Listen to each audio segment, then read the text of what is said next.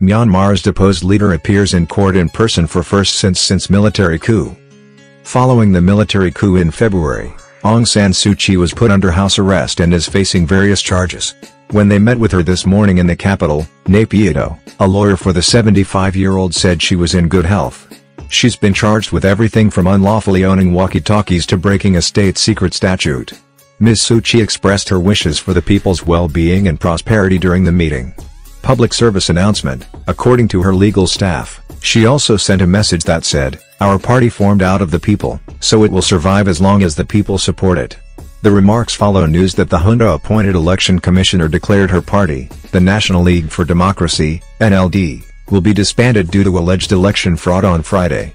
The military launched a coup on February 1, citing fears about suspected electoral fraud as one of the reasons for seizing power.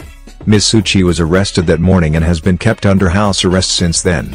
Several of the 6 charges Ms. Suu Kyi faces were discussed at Monday's trial, which her supporters say are politically motivated and designed to legitimize the military's takeover of power while also discrediting her. Uwinmyint, Myanmar's president, was also detained and appeared in court this morning to settle his case.